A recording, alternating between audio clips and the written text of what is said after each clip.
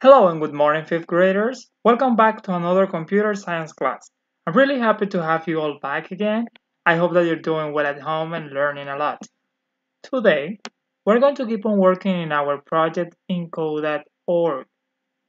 This is an opportunity for us to showcase all that knowledge that we have gained during these last few months. So the first step that we're going to take, as you know, is that we're going to click on our web browser. You probably are using Google Chrome or Safari, whether you're using Windows or a Mac computer. Now, when you get this window, you're going to type in code.org and you're going to click on enter. When you do that, let's see how fast we can get our screen right there. There you are. You're going to click on the first link. Dun, dun, dun. And we have it. Right on the upper right corner, we're going to click on sign in.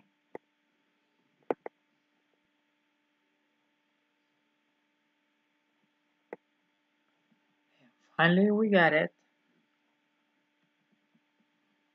Right? So we're going to type in our section code. I don't know if you actually remember, but I will upload your section code, password, and username in the platform, actually in the portal.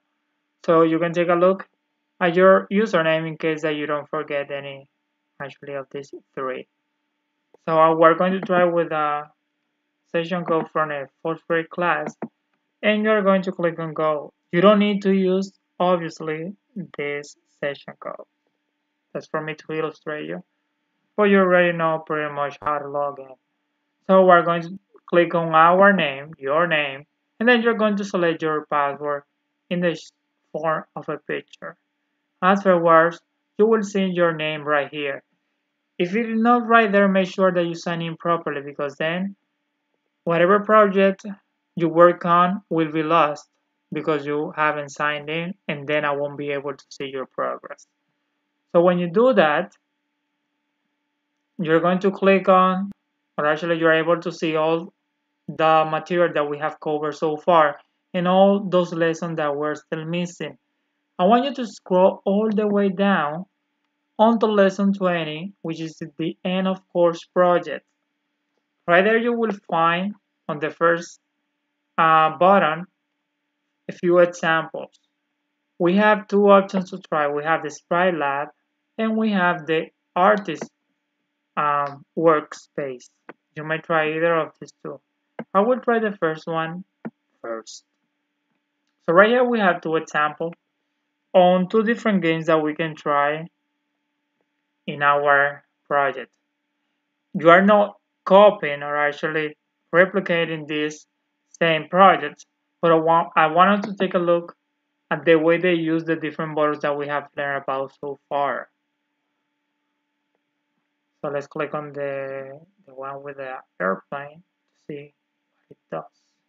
It's coming up. It's on its way. Oh yeah, this is taking longer than usual. Alright, I think that we could have some coffee meanwhile. Okay, we finally got it. So let's see. As you can see right here, every block that is right inside, we have seen it before. Right, so let's go step by step. We have a background color in the back, as blue as you see here. We have a new sprite, which is the clouds right here, and we specify a random location. That means that every time that we play our game, this cloud will be moving randomly in different places. Right, so we created our sprite, but I'm repeating the same pattern 3 times. You see right there with our loop button, the pink one. Then I have my cloud sprite again. Then I have a moving west and wrapping. That means, or actually that will make us feel that we're moving when we display our airplane in this background. So let's see what else we have. We do have, and right here we have a coin, right? This is another type of a sprite. And we also have our coin in random location. So that means that we need to chase the coins for us to get it. Right here we have a size set to 50% bigger whenever we click on it. Since we're moving from east to west, yet again right here we have this behavior block, moving west and wrapping. Finally we have our airplane, which is another sprite, and then we specify the position that we're trying, right? So we have this behavior block, or actually this event. This will only happen right here when the airplane touches the coin. So this wouldn't start moving. Alright? So whenever the airplane touches the coin, then we're grabbing, or then the airplane will start shaking. I can see that my airplane will also change its color, and the positions of my coins will also change. But let's take a look at this. How will I control the navigation of my airplane? Alright, so while I press down, I want to move my airplane 10 pixels south. That means that it's moving downwards. Then when I press up, my airplane will move 10 pixels again north this time. Right? So when, another condition, my airplane touches the clouds, then I have my sprite shaking with this behavior right here. So let's see what it actually does. So I will click on run. I can move up and down. I can use this arrow right here, but I'd rather to use the ones on the keyboard. I got a coin right there. It changed the color. You will see that whenever I reach a cloud, it starts shaking even more. So it looks pretty cool, and you can see that the code behind it is not, let's say, that tough. And we actually get to use every button that we have seen this far.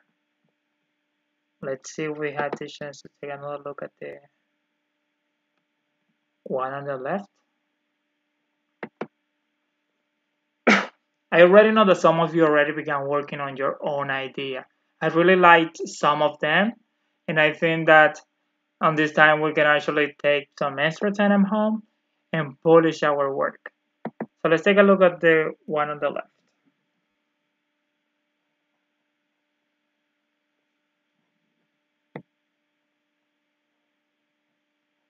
Da, da, da, da. Da, da, da, da. While this loads up, I want to show you another platform, or let's say app, that we can try. This one is called Grasshopper. You can download this to your tablets, iPads, or even try it here in the website. So basically, we're having the same JavaScript that we're learning in code.org and in Code Combat. So if you want to chill a bit, you might probably try this. We're still learning programming, actually web development, and I tried it this morning actually, and I really liked it. So you may try it as well. Alright, so let's take a look at the code that we have behind this game in this case. So we set a background, so we're setting the tone right there. So let's see if we can actually change it. No, we can't. So we have sort of a park right here. Then we have 3 different bees, right?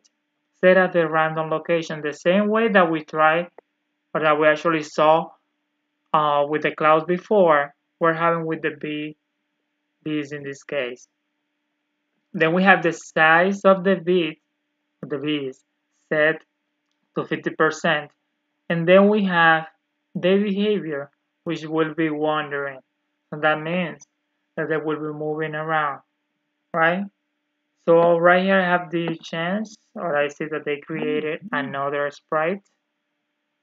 And then right here I have another sprite. This case will be cupcake.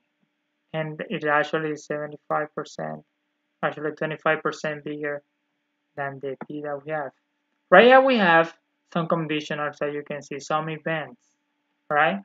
So when I click on this,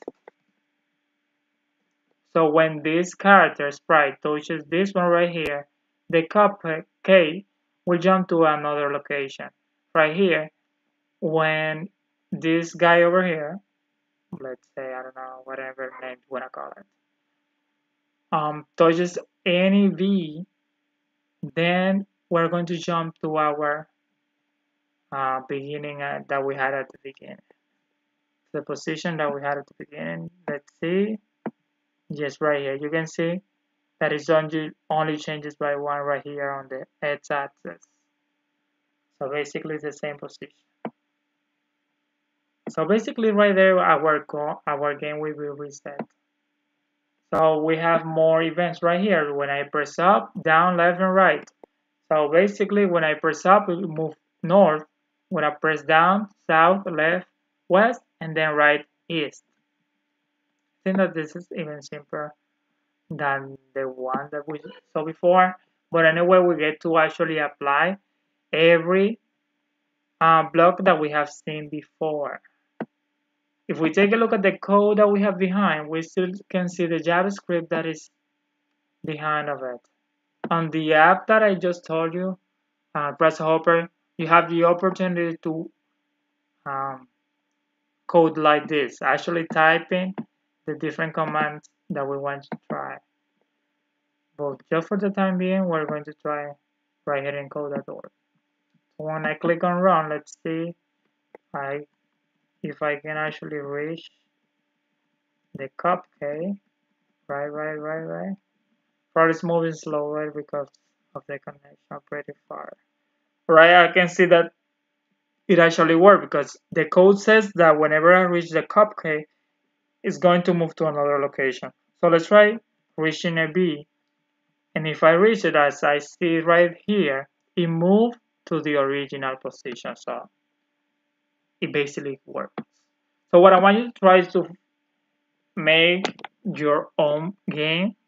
It would be nice if you actually write down the step that you actually took to come up with your project. For example, my game will be about this, and I will use this and this blocks, and then you can actually try it out in our workspace. Remember that I will be taking a look at this, so I can actually provide you with feedback. If you have any question, don't doubt and actually let me know about it. What else? Now it's time for you to rock it. So I'm really excited and eager to see the projects that you can come up with. Later on, we show you another app that I just found out that is really cool. Well, let's close out this run right here, and this is your time to show off. So it was a pleasure to see you again, to actually share this moment with you again, and I hope to see you soon. Stay safe and get to work. Bye bye.